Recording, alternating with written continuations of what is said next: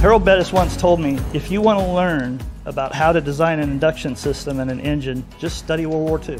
This aircraft you see right there, that engine made 3,000 horsepower on the dyno in 1930. There I'm welding a set of one of two sets of cylinder heads ever made for a Studebaker.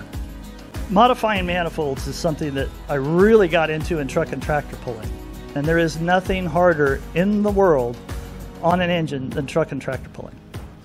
Because these engines go up to 10,800 and stay there until that sled drags them down.